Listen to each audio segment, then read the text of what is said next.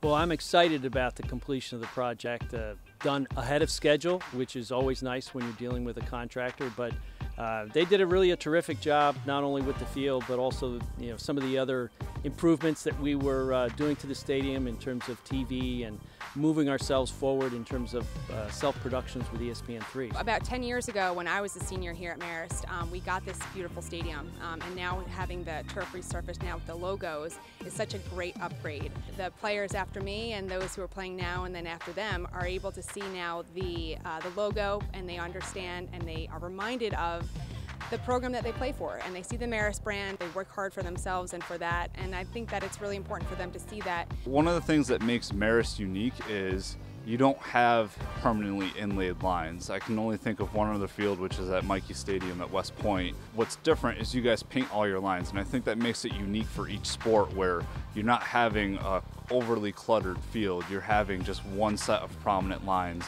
and now that you guys have logos too, I think that's going to make the field pop even more. Huge shout out to Mr. Tim Tenney.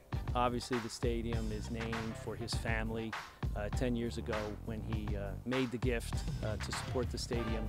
And he not only has supported over the last 10 years, but he also helped support the renovation of the new field. So he's a terrific supporter of Marist. He loves the work that we do here at the college and the work that our athletes do.